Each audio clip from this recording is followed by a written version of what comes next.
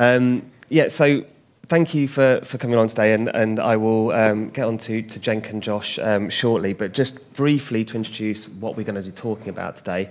I always find it slightly awkward when I get introduced to someone who's got my finger on the pulse of Gen Z, and then I'm sat next to Gen Z, who very much have their finger on the pulse, so hopefully we're getting a lot more insight from them. Touching on some things that Dylan was saying there, I just thought I'd give a real quick introduction to who I am and why Dubit are fascinating chatting to guys like this. So Dubit created the first Flash-based 3D world some 20 years ago. So in the time when MSN chat room, which I'm sure some of you remember, was becoming a really big thing amongst kids, and this was 20 years ago. And MSN chat room wasn't designed for kids, but kids were going in there and kids were talking, and things were happening in there that weren't necessarily appropriate for kids. So it kind of ended up getting pulled back a little bit. And Dubit at the time, set up by 13, 14-year-olds, designed the first Flash-based virtual world called Dubit Chat, with the idea that kids would be going more and more into tech and using these kind of tech spaces to engage, but it needed to be more stimulating and more appropriate for kids. So being able to walk around as a 3D avatar was obviously incredibly appealing. And we got 500,000 users in there, and this is touching again on what Dylan was saying, it was very, very early. So at that stage, parents weren't putting credit card details in online. They just weren't doing that. Advertisers weren't looking at digital as a place to place content and talk to audiences. So even though we managed to kind of get this audience, scaling it into a business was very, very difficult at those early days. I think one of the chat rooms we had in there was by the government was actually called Drug Alley, which I don't think you get away with nowadays, where kids were able to go in and deal with those kind of issues that were relevant to their age.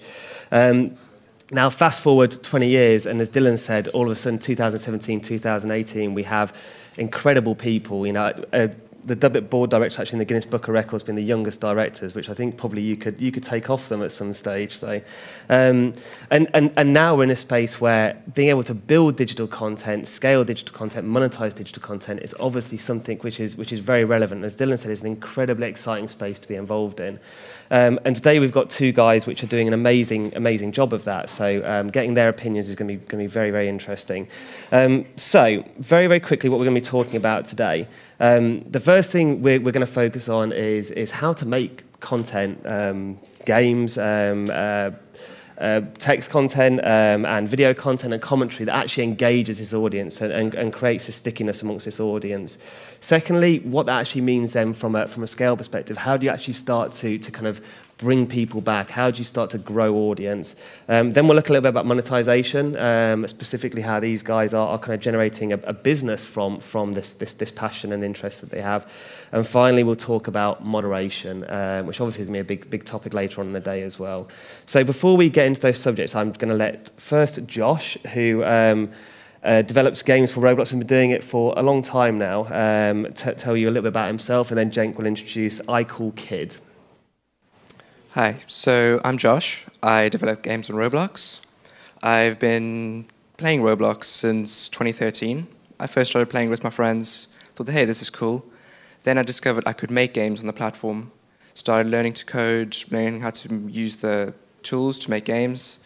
After a couple of years of just creating little projects, I decided to make a proper game.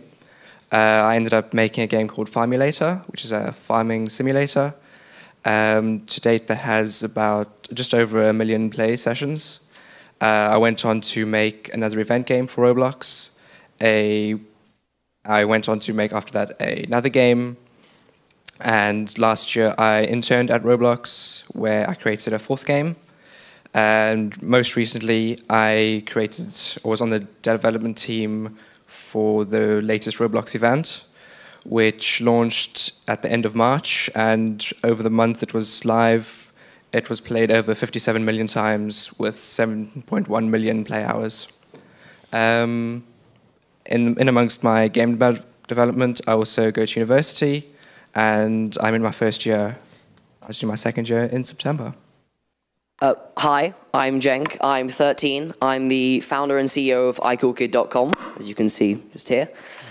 What is iCoolKid? Well, iCoolKid is 4 things. Firstly, publishing, digital publishing in the form of our website, and then print publishing in the form of our book. Media, we have 6 social media platforms in which we curate our content. Consulting, We're often consulted on Generation Z habits and purchasing habits and trends.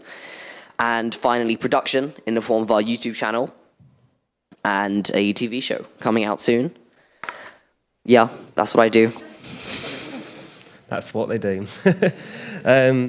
So, Josh, first of all, just to talk about Roblox a little bit, because my generation, hearing someone just say, and I just started coding and developing, is very difficult to understand how it's just so easy just to pick that up and apply it. So, how did you start developing? How did you learn to code? What was your first steps?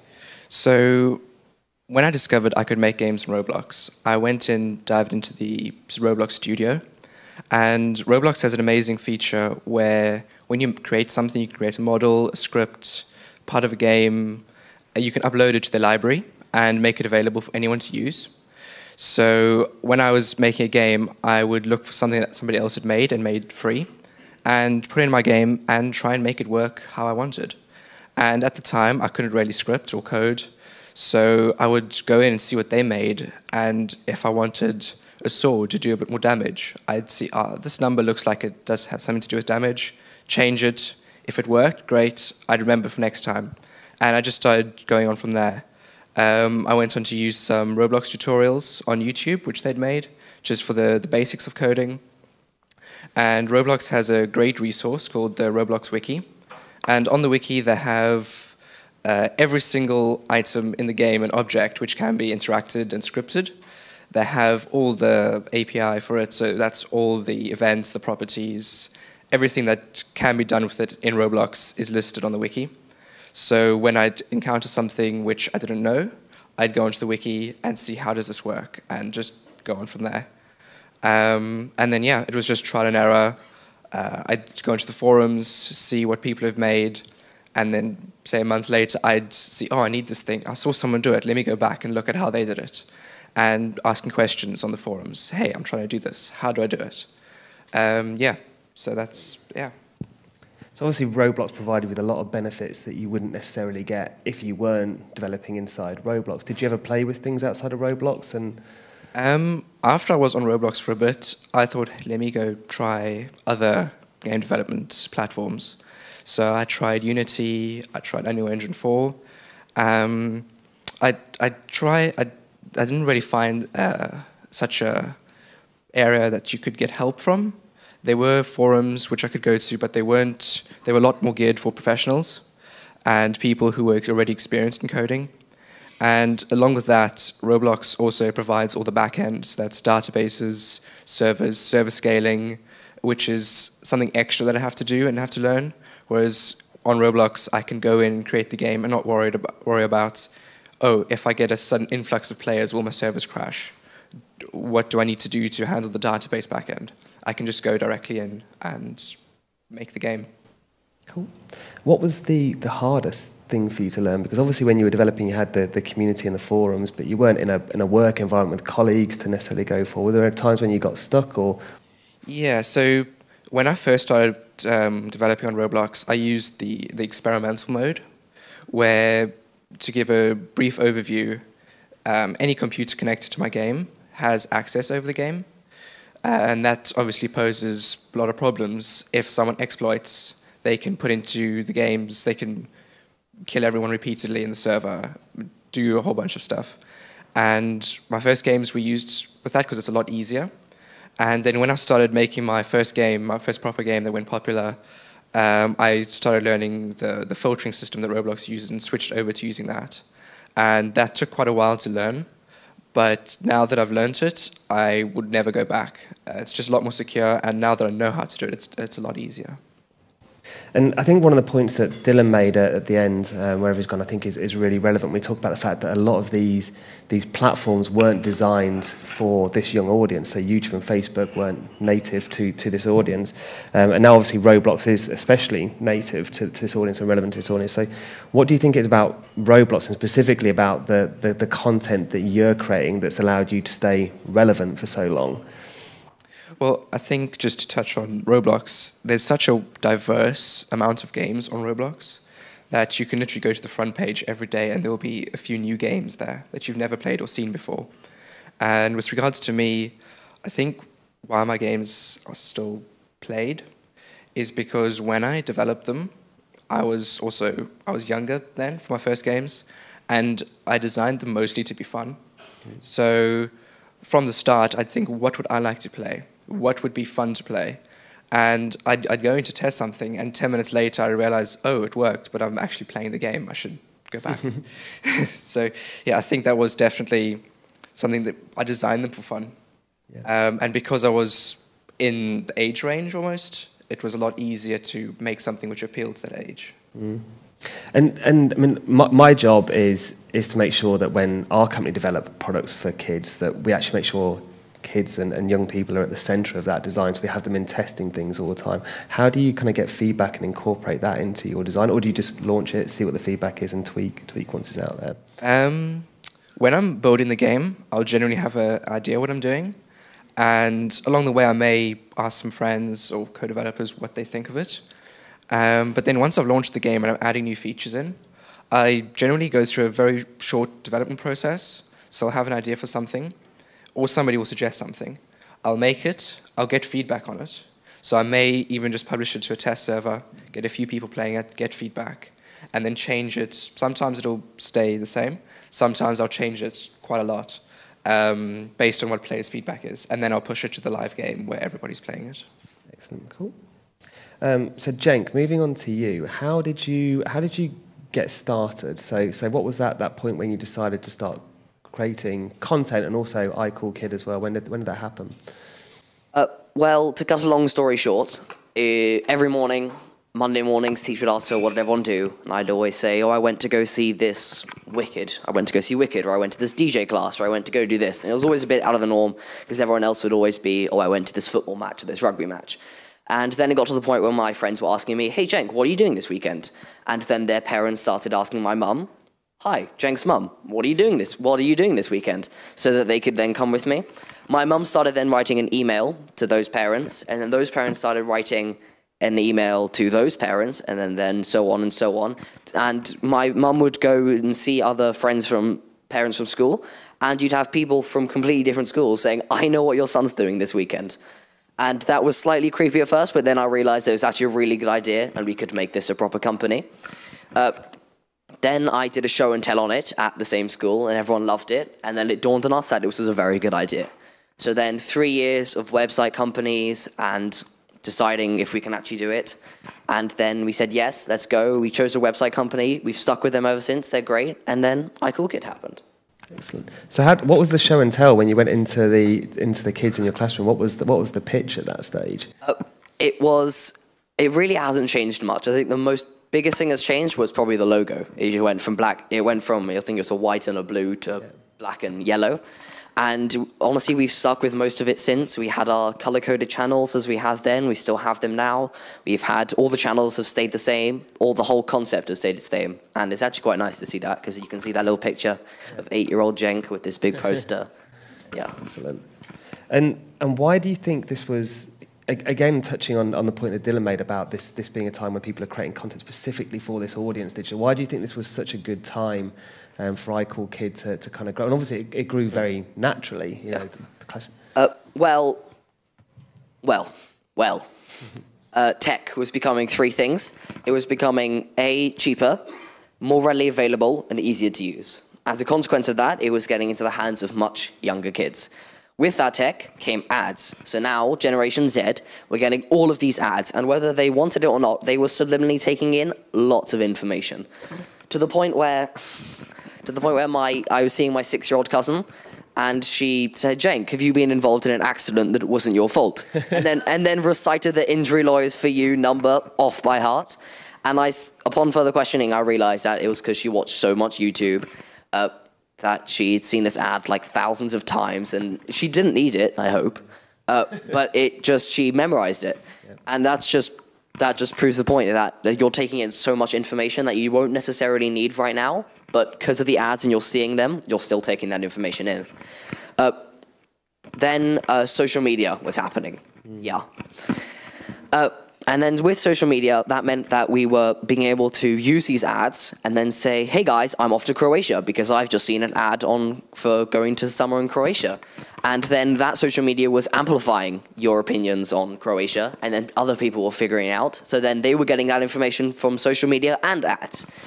Well, then from that, we realized that Generation Z, with social media being the amplifier, was becoming a lot more outspoken and opinionated, but also have the knowledge to back that up because they'd seen so much ads, so many ads. Then we realized that that was the tipping point. Generation Z have an incredibly high soft spending power.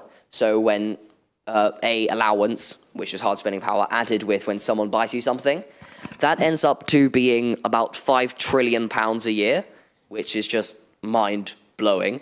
So then we realized that we need to make a one-stop place for Generation Z to get all of their information, and that was iCoolKid. Cool, excellent. So obviously Josh was talking about the fact that he could lean into the Roblox community for his support. What you were building on your own, and you're in this space on your own. Who were you going to for support on the content, on the business, on the ideas that you were having? Well, at first we had.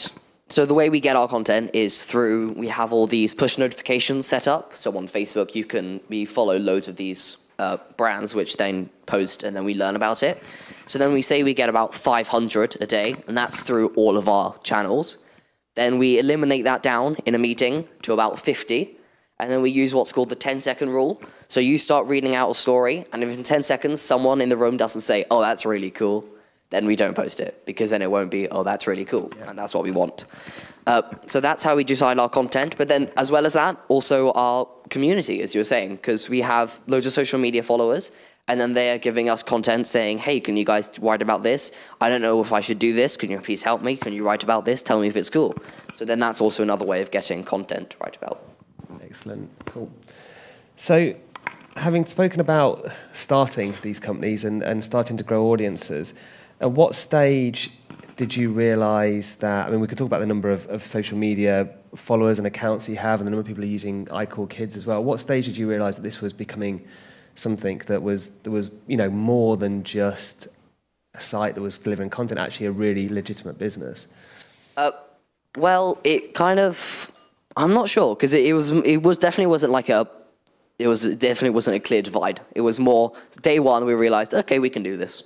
Day 100 we realised, oh, and it was at some point between 1 and 100. Yeah.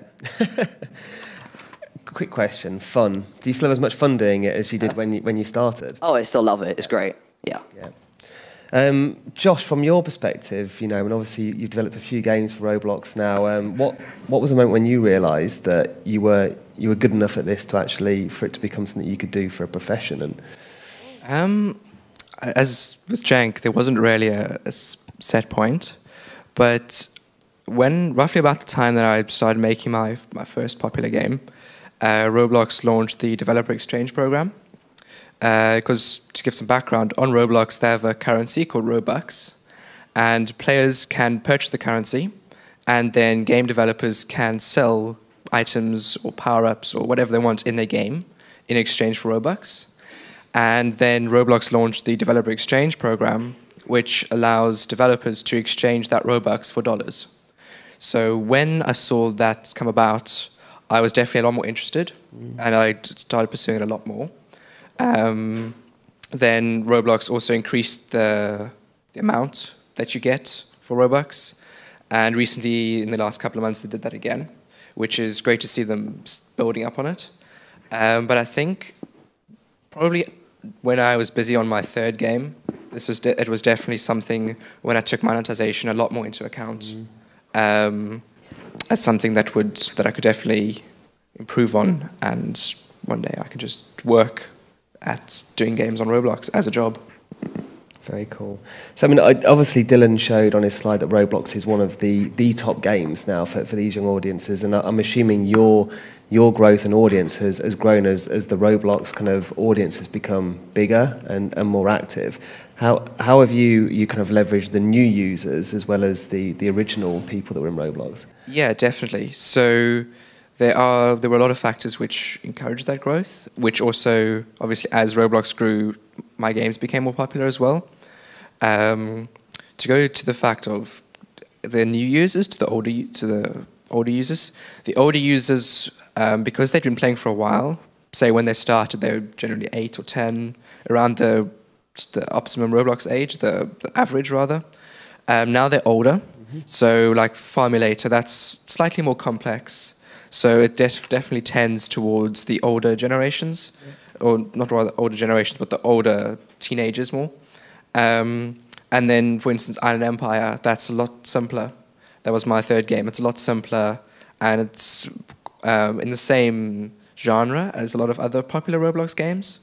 So because I've got the multiple games, I've got some which are more complex, which tend toward the older players, with some which are a lot easier for the new players to they can just go in and play, and they'll probably know how to play since they've maybe played 1 or 2 similar games before this.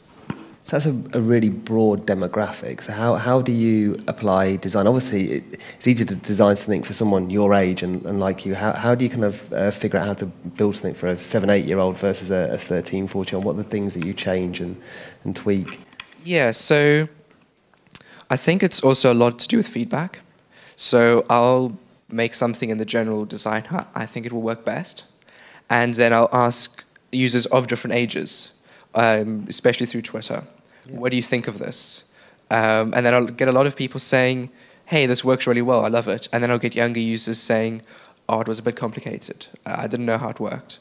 And then if I get feedback like that, then I'll add a bit of a tutorial section for it, or a bit more instruction.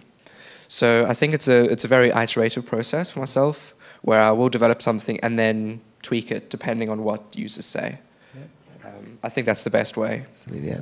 And Jenk, what about you? So, I mean, obviously you have all this content going in there and all these audiences. So, you know, how do you understand what your audience wants, and how do you keep kind of creating that content that's right for them? As I said, honestly, with social media, I don't know if it's good or bad, but they are very happy to tell you what you're doing wrong, and they're very willing to say, you know what, honestly, this isn't very interesting, and take it from me because I am your age demographic. This is more interesting, write more about this, do less videos, do more pictures, do more photo editing on the pictures, something along that. So honestly, it's just from our community and our fan base that we get lots of our feedback. And your demographic, what kind of age range and types of kind of people do you think are using? Well, it's the main bit about Generation Z. So we say about 12 to 16, maybe 10 to 16, but then you have like 8-year-olds and you also have like 17-year-olds. So we try and stick with that, but then also you're going to have a few others. And because the site's not that old yet, I mean, how is the difference between existing users? How much of your kind of user base is people who are coming back all the time, which obviously is hugely important, versus new users? Honestly, it's a combo. I would say it's about half-half. We have lots of people who are devout iCoolKid followers, iCoolKidders, and they come back every day, see what's cool. But then also you have a lot of people from around the world saying, hey, I've just heard about this company via social media. What is it? Can I check it out? Cool. And as for content, because obviously you're a publisher of content, so how do you check that content? For two things, I guess. One, for, as you say, that 10-second rule, is it cool? And two, for, in your opinion, the appropriateness of that content. Well, we have our editor who goes through all of them. We have obviously our great content writers, and they just generally don't, because they're all original articles, so we write them ourselves. So it's less of a reading through each article and not using it if that's something inappropriate, just writing it again and in iCoolKid style with the photos and the videos and stuff.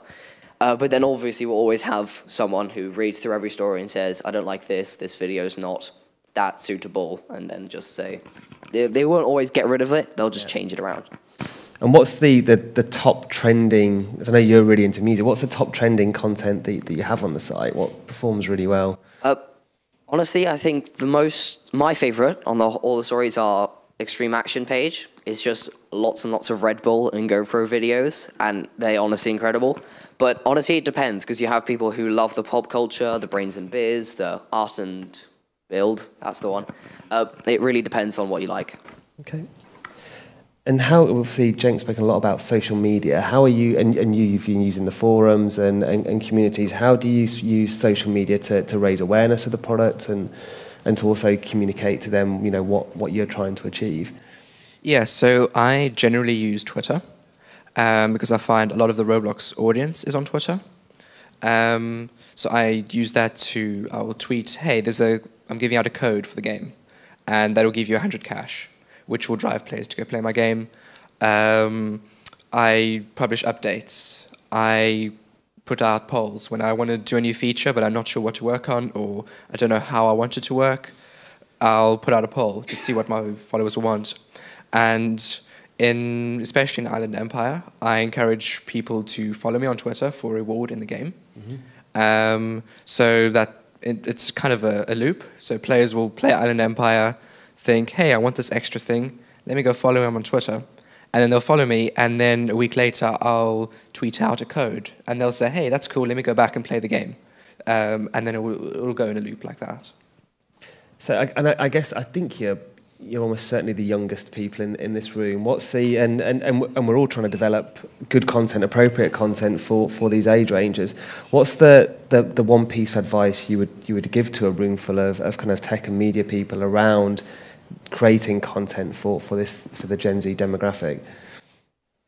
Around creating content, I think just stick to your demographic, and I think it's very easy for me because I am my age and I am perfectly in my demographic.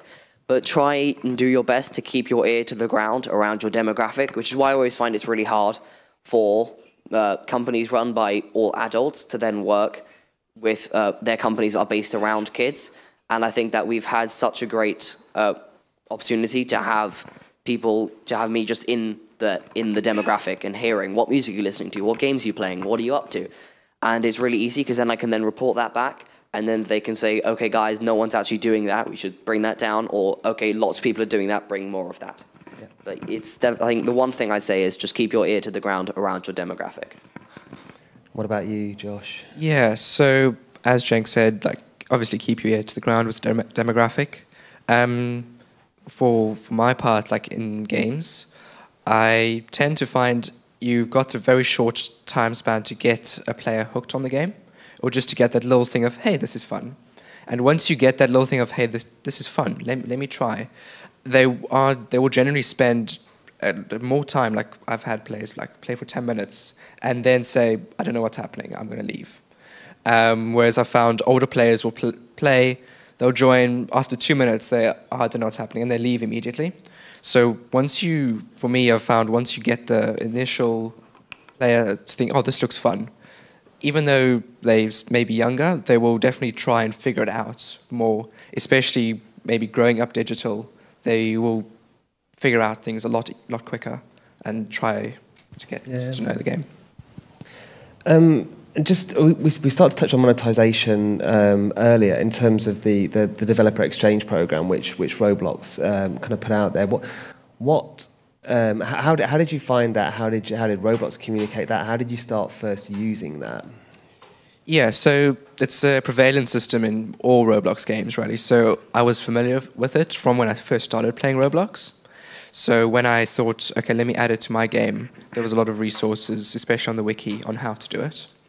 I tend to, in all my games, focus purely on cosmetic items. So except in Formulator, which is predominantly single player, I try not to offer any items which will boost a player's base or their gameplay versus someone else just because they spent money. Because especially on Roblox, players tend not to like that. You'll get the players who will spend money to just purely to be better than other players. And then you'll lose players because they feel, well, I can't compete with this. So I've tried to do everything cosmetic, or things where it doesn't affect gameplay, but because kids like to show off. Yeah. When they get also like a new Supreme shirt, they'll go and wear that because they got it. So I try to I'll get, for instance, in Island Empire, you can buy emeralds or you can earn them in the game. And you can use the emeralds to purchase cosmetic upgrades for your machines. And players like that. If they don't have Robux to do it, they'll go spend an hour collecting emeralds. Or you'll get the players who just want to get it now, and they'll buy it, and it works. And obviously you spoke at the start about this being a good time for iCoolKids because of what was happening and how kids use media, and also because of who wanted to communicate to this audience. I mean, Dylan spoke about the size of the advertising market to kids. I mean, that's obviously how you monetize. How did you start those conversations with advertisers and start thinking about how to place them on the site? Well, honestly, at the very beginning, we always had that idea of having ads on the website because it's just a necessity, and that's one of the things you need. So you can see like the original wireframe. I've got photos on my phone, and it's like a white square, and that says story, and then it's like a white box, and it says ads. And that was iCoolKid at a point. It was just story ad, and then so it was honestly one of the first things that we thought about. And it stuck with it, and then, so now you can go on iCoolKid and you see all the stories, and then you also have all of the ads. And then you think, I'm very happy that I thought of that, because having to come at it after a year of realizing we can make money from ads, then seeing, oh God, now we've got to change the whole layout because we've got stuff there and stories there and no ads there, but we can put ads there. It's just very confusing. So I was quite happy that we did ads at the very beginning. And have you seen a change in the effectiveness of the advertising on the site, and also how you present the advertising? Has that changed as you've been doing it, or have you stayed relatively consistent? No, it's stayed quite consistent. I mean, obviously you have like waves, but it's generally stayed quite consistent. And when it comes to choosing the brands and the content that you allow from a commercial perspective to be on there, what kind of decisions do you make? This was quite a hard process because it's almost like a game. Like you have like 100 different types of ads that you can go. So obviously we want to keep like the ones that are closest to what our demographic likes and what we write about on iCoolKid. So for instance, I always like it when you see like, here's a gaming story, and then here you have an ad for a racer computer, like a gaming computer. And I think that's perfect. But then you have really weird examples, and I think that's not what you want. So you have like 100 designated points, and you have 100 things, and you say, here you can only eliminate a few, and then you have to eliminate them. And then you kind of have these weird, like here you can have a trip to Croatia, or you can on a story about like extreme sports, which it doesn't quite correlate, but you think that's kind of how it works. And also if you eliminate too many, you just start to have these weird blank spaces where ads would go, but you haven't got any ads. You were talking about the kind of monetization that the audience like and appreciate, and also, we've had a lot of conversations around making sure the content remains authentic and to your audience. When it comes to the audience that are paying for your product, do you find it's the same people, repeat people, or do you find there's new customers, and what is it that they specifically like about the way that you are monetizing the product inside Roblox? Yeah, so I think in general, Roblox players like to show off what they have, and they don't like other players to be better than them just because they spent money.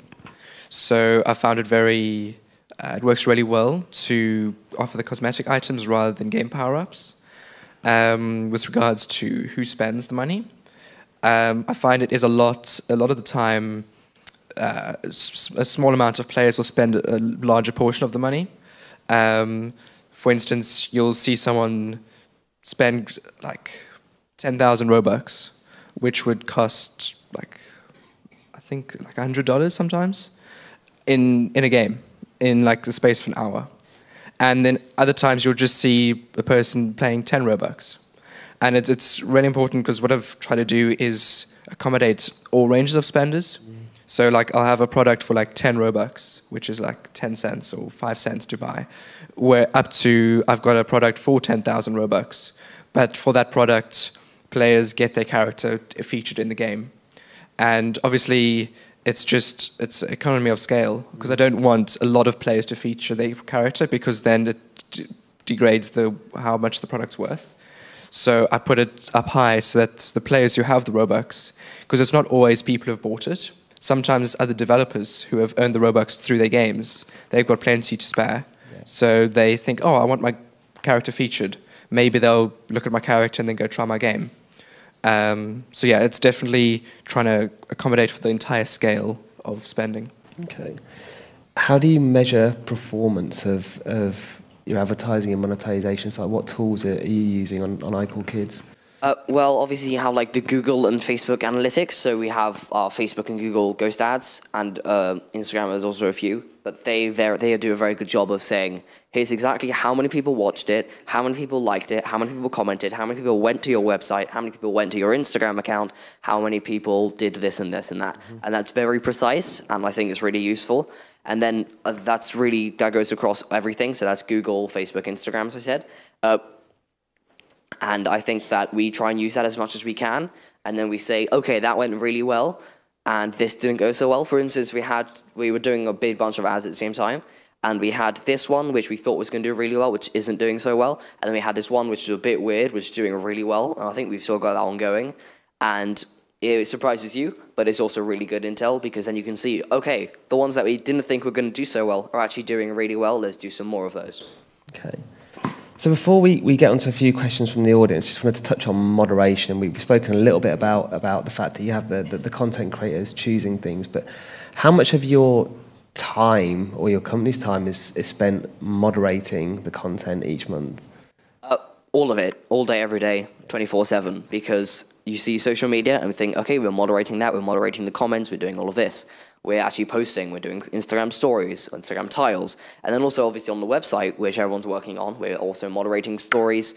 We produce at least like a few a day, and that's moderating, because that's you putting them out, and we have about 4,000 original articles now, and each of them keep pumping out every single day. And that's our way of moderating, so we do it 24/7. And do you think there's another way to moderate content, or do you think it just has to be done manually? I think it's just manually. Yeah, if there is, this is probably the best way, and this is probably the one that we like the most, because it's very controllable. Yeah, okay. And obviously Roblox, being an open platform and a great big place where lots of people are talking, how do you make sure that your audience, which is so valuable to you for the ongoing success of what you produce, are kept in a place that you feel is appropriate? Is there anything that you use or you do to make sure that audience is safe and looked after? Well, because Roblox is predominantly or totally designed for kids, Roblox has an entire moderation suite of tools which they incorporate everywhere on the website. So comments are moderated. There's a report button everywhere you go on the site. You can report a user for anything from exploiting in a game to inappropriate chat, or even bullying, being stuff like that. And that integrates with the games itself. So Roblox has a built-in chat system which you can use, which is used in almost every game on Roblox. That will connect up to the site. So if you block a user on the site, they'll be blocked inside the game as well, so you won't see them chat. And the great thing about that is that because Roblox does so much on the moderation side, I can really focus a lot on the game development, that I don't need to spend really any time going and making sure that my community is safe, because Roblox does so much of that itself. The most I'll do is I'll check the Roblox group for my game, and maybe occasionally like the conversation will turn not to, like somebody will just start being unfriendly, or someone will start advertising their own game. Yeah. Or someone will just start spamming, hey, I want Robux. That's the extent I'd go to moderate, because everything else is handled by Roblox. And on iCoolKid, obviously, you touched on this earlier, but the idea, cool is in the name, so the content has to be cool, and you're moderating against inappropriate content, and you have your 10-second rule of what is cool. How do you make sure that is very much the heart from your eyes, because it started from you doing things and being interesting and your family being interesting. How do you make sure that kind of stays as the ethos and everything you put out there? Well, you should see our whiteboard, because it's got so many lists of things that we should really say highlighted on. But also at school, I look on it every day, say, this is really cool, I like this. Like, that happens most of the time, which is generally a good thing. And so I'll be able to see wherever I am. Like, I've got the thing on my phone. I can just go on it and say, oh, I like this, which I really should be saying for everything. Yeah. I know one of the questions that got asked to Dylan beforehand was around what are kids playing right now? And I was thinking that's probably a good question for you guys to answer. But also, so what right now is cool outside of iCoolKid? What games and products are your peers playing, and what's not cool? Honestly, I think the thing that's quite surprising, well, what I found quite surprising, that's quite cool, are like experiences. So you used to be, hey, what do you want for Christmas? Oh, I want a phone. Everyone says that. Yeah. But now you say, what do you want for Christmas? Oh, I want to go on a Segway class, or I want to do like a 3-day DJing course, or I want to do this rock course, or I want to learn the guitar or something. It's more of a skill or an experience than an actual gift. Okay, interesting. And what about you? What do you find is performing really well at the moment? I know Fortnite is out there and all these other games. Yeah, so because I'm predominantly in game development and around games, Fortnite is massive at the moment. I've even taken a look at it to see what its monetization strategies are, because it's doing really well in that area. And if a game's doing well, I mean, I can learn from it. I think, like, to touch on Fortnite, it's so big because it's free. Anybody can play it, and it's cross-platform as well. So not only can anybody play it, you can play it if you have an iOS phone, PC, Mac, Xbox, PS4. So its starting audience is so broad, and it's a fun game to play. And I think the next big game, is definitely going to be online multiplayer, because single-player games only have a certain lifespan. Because on a single-player game, you generally have to create all the content yourself, whereas with a multiplayer game online, you give the players the tools, and every game will be different. So yeah, definitely online multiplayer, I think, will become a huge part. I mean, it already is a huge part, but it will definitely grow even more. Excellent. Well, I have a ton more questions, but we have been given a very short warning, so I'll put Q&As out to the audience. I actually have a ton of questions for Jenk, but I'm not going to ask them all. Maybe I can find you afterwards. Just a couple. I'm curious about your team, your staff. How many people and the ages? Well, they're all ages here. We got one of them here. Wave. Hello. And so they're all like 20 to 30. Whose 30-year-old has just gone, actually. And so we also have mini interns, who are mini interns, as I said. So they're from ages 12 to 16, and they'll come in for work experience. And instead of them actually writing the articles they will write articles, but the main reason we have them there is for them to go through the website, and we just watch them. I mean, it sounds a bit weird when you say it out loud, but we just watch where they go, what their mouse does, which stories they go to, which ones they read, which ones they just glance past, and where they go. And then that obviously helps us, because then we can see where people are actually going. And then also they can say, for instance, one came in and it's like, no one says the word epic anymore. That's just weird. Get that out. No one says that. So then now you won't find the word epic on our website. And that's one of them. Also, and then interns who are aged as normal interns, and they come in on the summers. And yeah. Okay. Do you monetize any other way than ads? Well, affiliate programs. So if you don't know what affiliate programs are, so if we write a story about Vans, Converse, and Nike are the main three that we have, then you go through our link to Amazon and you can buy it on Amazon. Then we get 10% of however much, or around 10% of however much that is. But ads are, yes, the main one. Okay, and then lastly, have you thought about an app versus the website, or do you find that the website is the better platform than an app? What I've just figured out is there's this thing that you can do on Safari, and you go onto the website and you can actually make it an app. And you can make an app. So I don't think many people know about that, which is quite annoying. But I've done it on my phone, and I posted it on Instagram so everyone else can do it. That's basically the shortcut and the free way to make an app, and it just goes straight to the website, and it's fine. But we have thought about it.